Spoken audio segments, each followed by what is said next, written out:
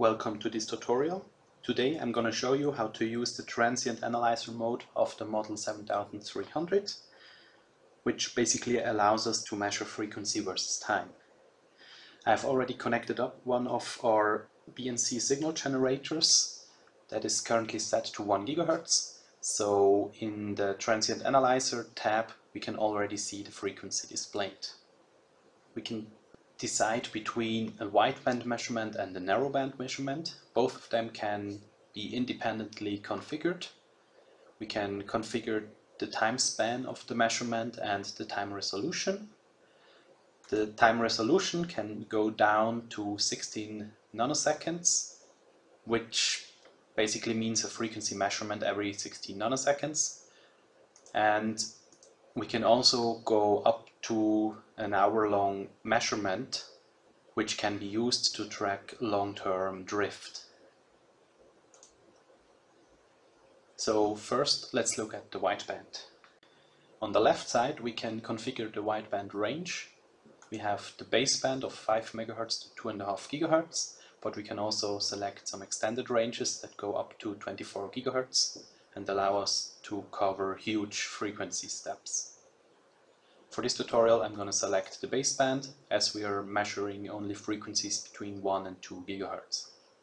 So let's go to the GUI of our signal generator. I've already connected it up here, so you can see it's currently set to 1 GHz. And in the background we still see the measurement running of the APPH. So if I change the frequency here, you can see it directly changing in the GUI.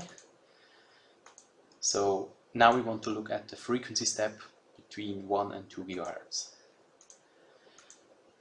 If we want to look at the transient of that step, we need to use a trigger in the GUI.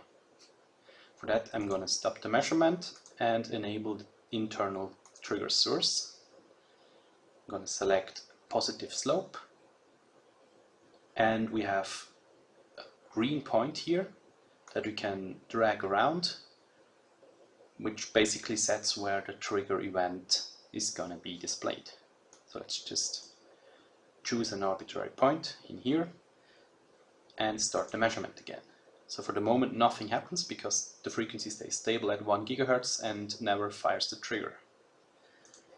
But if we change the frequency, you can see the trigger event was fired, and we have our transient. If we want to take a closer look to the transient, we can use the markers to, for instance, mark 2 points here, which enables us to say that the transient period was almost 100 microseconds. And we can also take a closer look at the measurement itself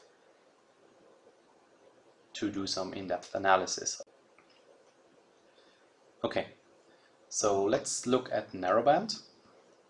For narrowband, I'm going to reset the frequency of the signal generator to 1 GHz, and I'm going to deactivate the trigger source again, so we can see the 1 GHz signal here.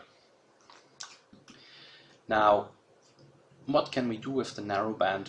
We can look at small frequency changes within a certain range. So now this range currently is set to 1 GHz.